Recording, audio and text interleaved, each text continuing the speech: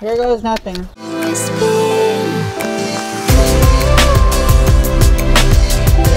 Hola, mi amigos. Hello. Oi. Oi. Such a weird intro. Hey, so today I'm going to be doing part 2 of the hood on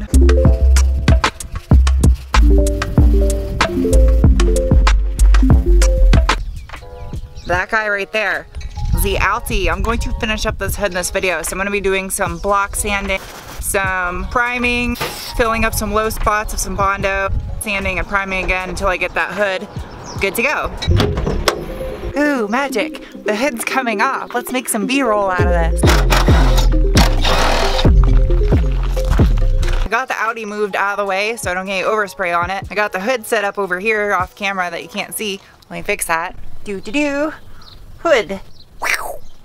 So what I'm going to do now is I'm going to put on my respirator, which is gonna really suck because it's about 95 degrees outside. I have ass face right now, and I'm going to prime the entire hood. I have to say this, if I was painting this car as in like it was going to get a paint job, not just a primer job and then vinyl wrapped, I would probably not use rattle can to do something this large. I mean, it kind of worked just for the front bumper. It was a smaller area, but I would probably use a paint gun and an epoxy primer, and I think there's another type of primer I need to use. I'm sorry, I'm a novice at this bodywork stuff. I'm learning because of you guys. You guys are helping me learn because I read the comments. And then I got this guy. It looks like a banana loaf. I can see a dick joke coming out of that somehow.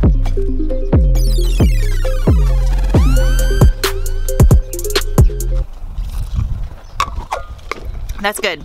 Okay, step 1, I just covered the entire hood with wax and grease remover and wiped it down with a microfiber so that way it's nice and clean for me to start priming. Oh, this really sucks.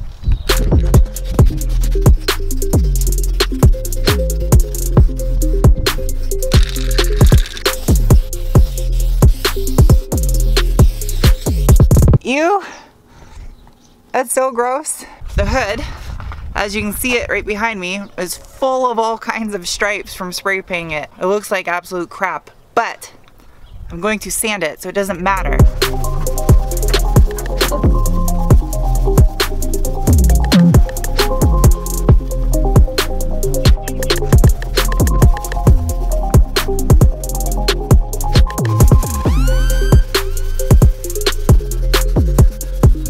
I started sanding a little bit of the hood. I want to show you guys what I'm looking for to find the high and the low spot. So you can see right here, I have a low spot or inverted pimple on the hood right here.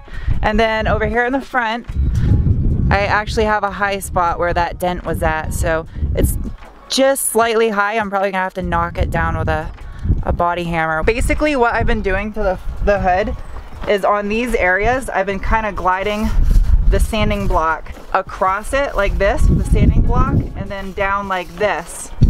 So what I'm doing for these areas around the edge of the grill is I actually have this sandpaper stuck to my hand, and I'm doing all these areas by hand. It's a lot easier to do by hand than it is to do with this big block because it's too big. Just kind of going over them all like this, smoothing it out.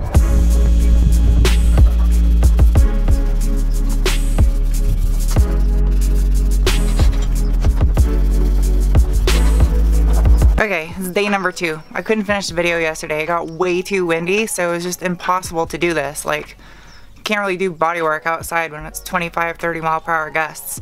Alright, so I'm going over the hood with some wax and grease remover to make sure I have any of the sanding dust and stuff off. And she's actually gonna help me, right, Lucy? I have to bring this inside. Okay, she has pine cones she has to bring inside. Looks like a hash brown from Space, the Space hash brown, and a little metal hammer. So basically I'm going to stick this under the hood and this above it and just lightly tap on the outer perimeter of where the upwards dent is.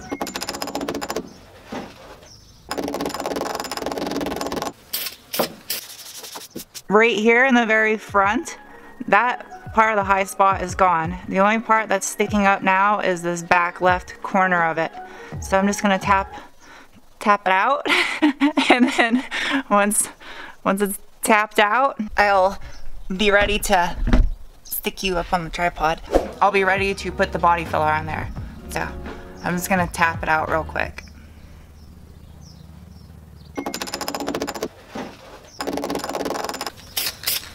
Ooh, dry. Just sanded across it again. And I can feel a little bit of a low spot right here in the front of it, but the high spot has been knocked down. I think it's good to go. I think I definitely knocked it out. Somebody cue the Bondo making music.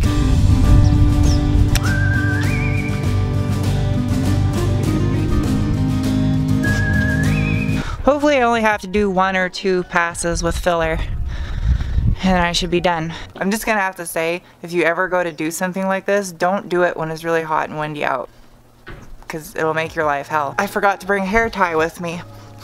So, all right, here goes nothing.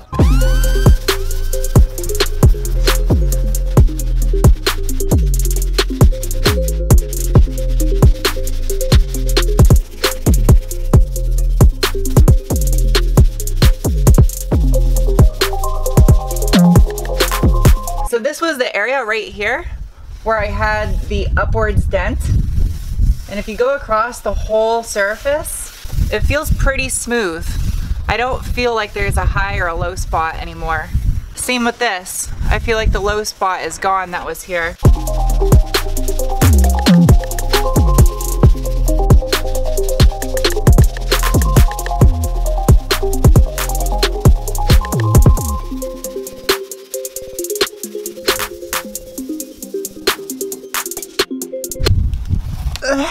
I have like swamp ass of the face. Time to get some wax and grease remover and clean up this hood so I can prime it.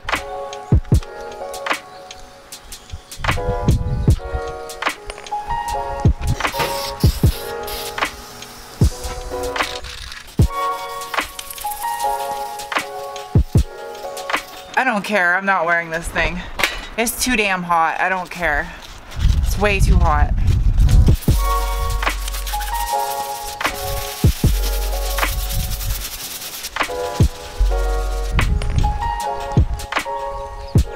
I need a shower. I'm just gonna snap my fingers and we'll finish off this video in the morning.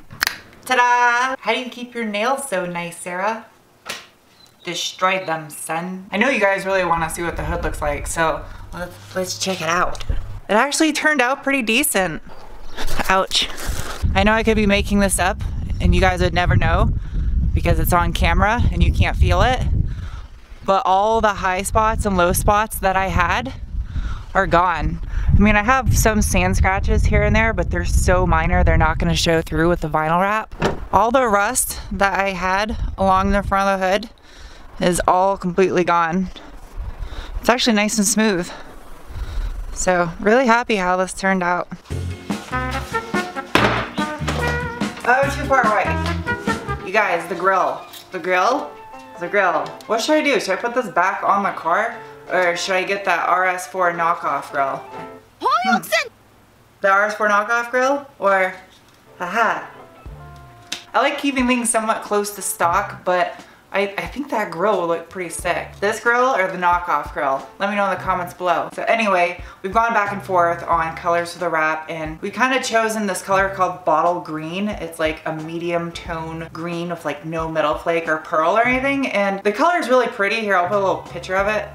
Right there. I think it's a cool color and it would look good on this car, but if you're gonna wrap a car with vinyl, you should probably wrap it in a color that would be difficult to do with paint. Something that would be like really expensive to do with paint, like a matte metallic or a pearlescent shifting color, something crazy. My personal take on this is I think dark colors look better on the B5, especially this one because the headlight housings are painted that matte silver on the inside. I want to hear some suggestions from you in the comment section below. Let me know your favorite wrap colors. Key is we're looking for a brand of vinyl that is really easy to work with, is not going to have a lot of issues with overstretching and having those weird marks. If you've ever done vinyl wrap before, you know what I'm talking about, where you overstretch it and then you're kind of screwed and you get these little like stretch marks on it. So give me suggestions below. Let me know what you guys think would look good on this car, and then eventually we'll end up choosing a color to go with to wrap the Scheissewagen. Detach. All right, we're going back into vlog mode. So I am going to go get my busted nails fixed because these look absolutely horrible. And I got some exciting news coming up that I'm probably gonna let you guys know in the next video. Some big news. So I'll see you guys soon with another video. Bye. If you ever have trouble getting hard, definitely recommend this stuff.